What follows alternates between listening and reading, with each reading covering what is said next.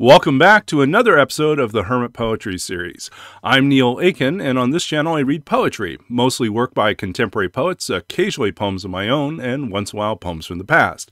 Today's poem comes to us from Larry Levis from his collection Winter's Stars, published by University of Pittsburgh Press in 1985. I'm going to read a poem towards the end of this collection entitled Those Graves in Rome. Those graves in Rome. There are places where the eye can starve, but not here. Here, for example, is the Piazza Nirvana.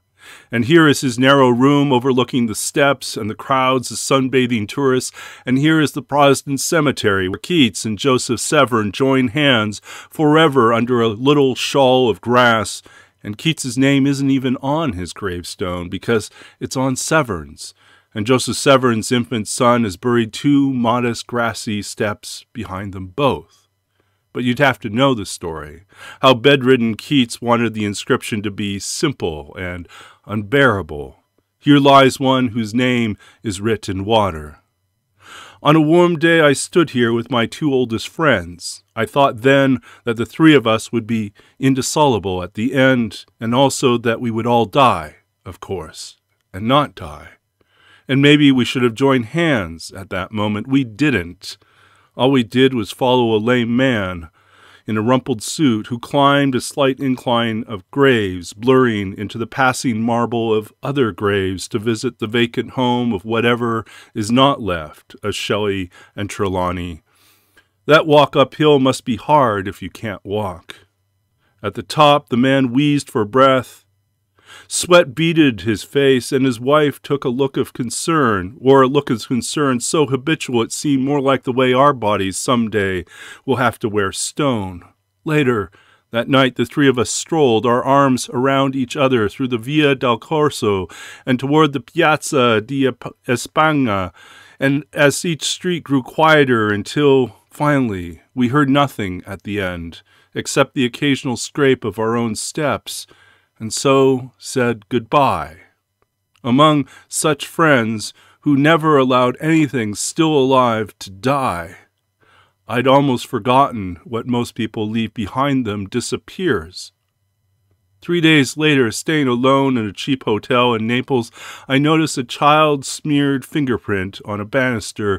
It had been indefinitely preserved beneath a patina of varnish applied, I guess, after the last war. It seemed I could almost hear his shout years later on that street, but this is speculation, and no doubt the simplest fact could shame me. Perhaps the child was from Calabria and went back to it with a mother who failed to find work, or perhaps the child died there 20 years ago of malaria. It was so common then, the children crying to the doctors, requining, and to the tourists who looked like doctors, requining. It was so common you did not expect an aria, and not so much on a gravestone either, although his name is on it, and weathered stone still wears his name. Not the way a girl might wear that too large faded blue work shirt of a lover as she walks thoughtfully through the Via Fratelli to buy bread, shrimp, and wine for the evening meal with candles and the laughter of her friends, and later the sweet enkindling of desire. But something else, something cut simply in stone by hand and meant to last because of the way a name, any name, is empty and not empty and almost enough. That was Those Graves in Rome from Winter Stars by Larry Levis, 1985. If you enjoyed this reading and this poem, please do check out the description of the video for more information about Larry Levis and about the other books and other things that he's written, as well as where to purchase this particular book. If you want more information about this series or other projects I'm working on, it's also there in the description, so do check it out. If you like what I'm doing, please give this video a thumbs up and like it, and consider subscribing to the channel. And if you do and hit the bell icon, you'll be notified every time there's a new video, which works out to be pretty much every Tuesday, Thursday, and Sunday. If you're a poet with a book out and would like to be featured on this channel, please reach out to me by email or send me a message through YouTube or a comment below, and we'll try to work out a way for me to get a copy of your book so that I can take a look and see what it is I can read and perhaps well, share on this channel as well. And if you have other suggestions, I'm always open for that as well.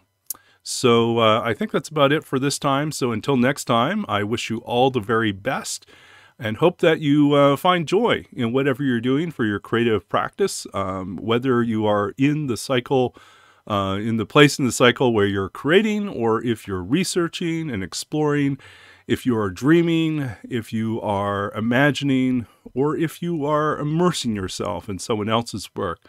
Wherever you are, I wish you all the best, and I wish you much happiness as you pursue that.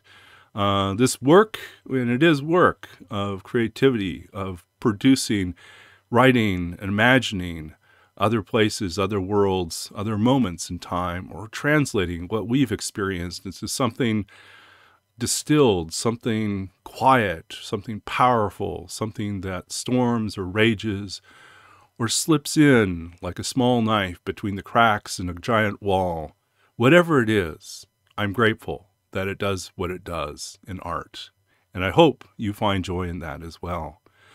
So until next time, wishing you all the very best with your creative practices, and hoping the best for me too, as I pursue my other projects. But I will be back again soon. And until then, stay safe and well. Keep reading, keep writing, keep producing your art, and I will do the same. And I'll be back again with another video and more poetry soon. Till then, take care and goodbye.